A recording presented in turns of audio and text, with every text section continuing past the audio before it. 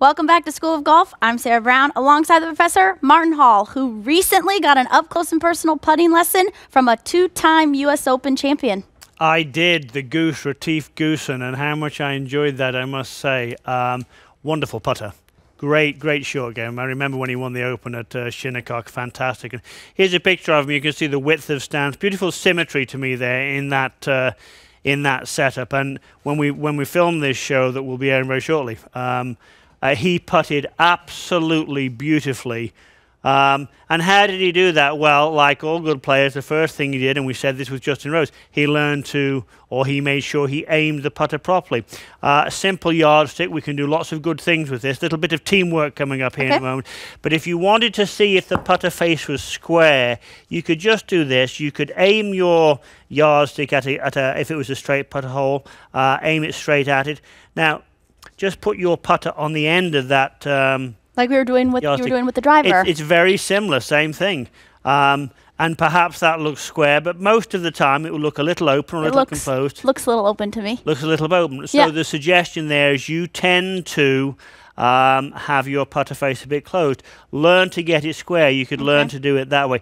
The second thing where we could use a yardstick, and Retief did very well with, certainly, was he was beautifully balanced. Now, balance would mean in putting that the weight is under the arches. So I'd want you to stand on my yardstick there, and you would definitely feel the pressure in the middle under the arch. Now, I don't recommend hitting putts standing on something like this, because you'd have to make sure you've got it aimed absolutely right. This would just be, you can roll this putt wherever it goes. So I'm not, whether it goes in or not, you're not really trying to hold this putt, but you're concentrating on the balance being under your arches. Although maybe you should. maybe we were aimed straight, but... Yeah, but you aim definitely that can obviously feel. straight. I can definitely feel it in the middle of my feet. You can feel where it is. So let's move on to a couple of other things that certainly Retief Goosen did beautifully. The next one would be that as he set up to the golf ball, and we all need this for him, you just set up to the golf ball, and this would be teamwork drill. Just take your setup. So you want to aim the putter face correctly.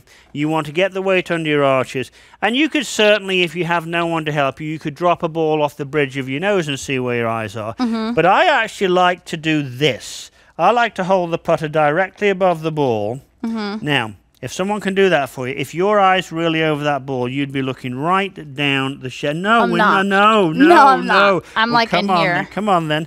That would be eyes over the ball. So this would be a good way for someone to help you. Yeah. And then the final way for someone to help you, hit one like that for me. Okay. So the balance is going to feel a bit different. By golly, I bet you feel much more over the ball. And let's just see if we can roll that. The aim looked beautiful there. Not bad, not bad. And then the last thing would be, in terms of setup, would be this. Take your setup for me. And the flow lines, as I've heard it called by Dave Pells, I love that phrase. The flow lines that would go, very similar to the driver in many ways, the lines that would go across your legs, across your forearms, across your shoulders would all be just about parallel. They're on a mini railway track. Right. It's a much smaller railway track than we had in segment number 1. But setting up, there's your one railway track, and the shoulders and the forearms in particular, if someone can just help you with that, and then just try and give it a good roll down there. Beautifully done. Now, setting up doesn't guarantee you'll knock it in, and certainly breaking putts, you know, you've got to judge the speed. But if you set up properly, you've got a very good chance.